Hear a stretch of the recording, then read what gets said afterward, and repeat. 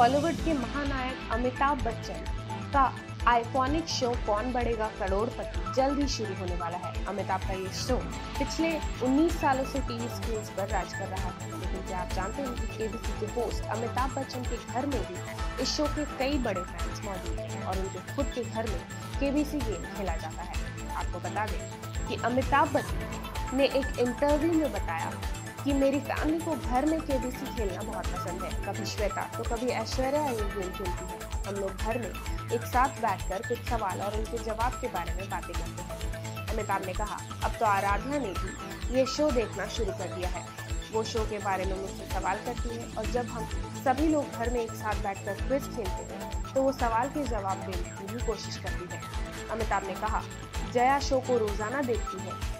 उनके पास चाहे कितनी जरूरी काम ही क्यों ना हो, लेकिन शो शुरू होते ही वो टीवी के आगे बैठकर शो देखती है। इसके लिए मैं पब्लिकली उनका शुक्रिया अदा करना चाहता हूँ। अमिताभ के परिवार की बात करें तो अभी तक सिर्फ उनके बेटे अभिषेक बच्चन ही शो में नजर आए हैं। हालांकि उनके परिवार से शो में किसी ने ऑफिशियल हिस्सा नहीं लिया है। इस बारे में बात करते हुए अमिताभ ने कहा, सोनी चैनल के नियमों के मुताबिक मेरे परिवार के लोग शो में हिस्सा नहीं ले सकते। शो के नियमों का पालन करते हुए मैंने उन लोगों को शो से दूर ही रखा। कौन बनेगा करोड़पति को होस्ट करने के बारे में मैं जब अमिताभ बच्चन से पूछा गया उनसे तो उन्होंने बताया, ये एक संयोग चैनल शो का आइडिया लेकर मेरे पास आया था। उस समय सभी को ऐसा लग रहा था कि मुझे छोटे पर्दे पर काम नहीं करना चाहिए। खासकर मेरे परिवार के लोगों का भी ऐसा ही मानना था, लेकिन मुझे ऐसा लगा कि मेरे लिए ये कुछ नया था।